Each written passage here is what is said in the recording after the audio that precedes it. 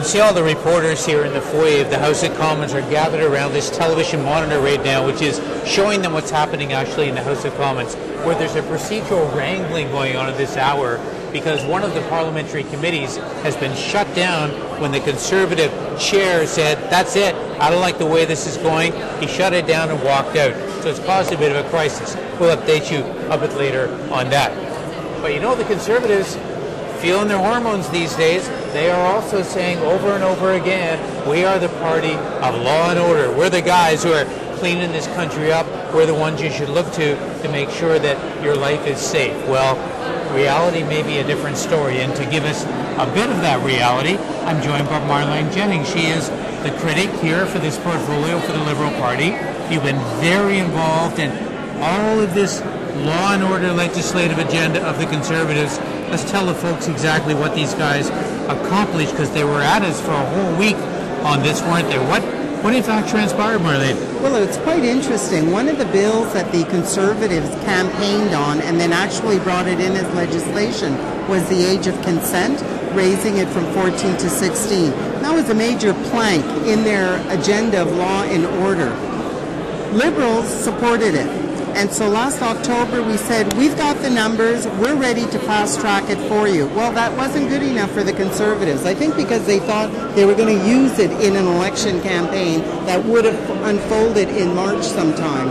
Unfortunately for them, they didn't pull the plug for an election. Now it looks like no election. Yeah. But interesting thing, it got into committee, we supported it in committee, it got back into the House at report stage, and once the report stage debate is finished, there's a vote. And normally it's a voice vote. Yeah. And the Speaker says, I believe the nays have it, or I believe the yeas have it. Well, in this case, Garth, when he asked who supported the bill, it was the Liberals, the Bloc, and the NDP that yelled yay.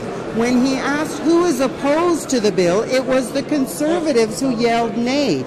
The Speaker then said, I believe the nays have it. Yes, in which case, under procedure, unless you have the other side that stands up in sufficient numbers to force a recorded vote, the bill dies there. That's right, yeah. And had it not been for the Liberals standing up to force a recorded vote, the Conservatives' own bill, that was a key of their electoral platform, would have died because they voted against it. Well, what does that tell you? That it's just all a giant political game? Is that more important than actually getting this piece of legislation through? It is. That's pretty shocking.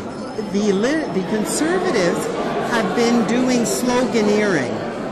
Political sloganeering. That's their law and order. It's just slogans. But when it comes to actual legislation that will actually make Canadians safer, that will ensure that our criminal justice system is actually more effective, it's a bunch of nonsense. It's empty air, literally.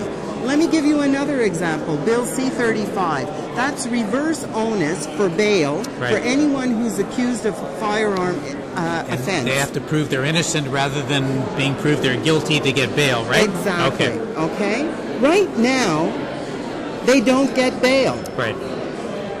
Even when it's the Crown that has to show beyond a reasonable doubt that they would be a danger to society if they were released on bail awaiting their trial. Yeah. So the Conservatives have made a big hoopla about this bill, reverse onus for bail. It changes absolutely nothing. The police have said so, the Crown prosecutors have said so, the Attorney Generals have said so. These are their normal allies for the law and order agenda.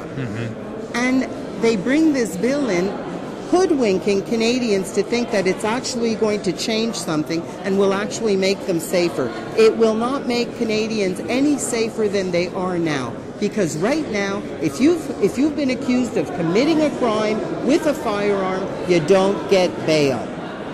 That's as simple as it gets. Last point. Do you think all of this was happening because the Conservatives were so convinced we were going to be in that election campaign? It's kind of knocked them right off where they thought they would be? Is that the issue? It is. I think that when the Conservatives won the election, they actually thought that they would be able to call an election at the end of their year anniversary. And so their entire method of governing, their entire agenda was based on, we're going to front end enough enough bills in order to keep us governing until February 2007, and then we're going to pull the plug. And now they're scrambling. They have absolutely nothing on the order paper for the House of Commons to be dealing with.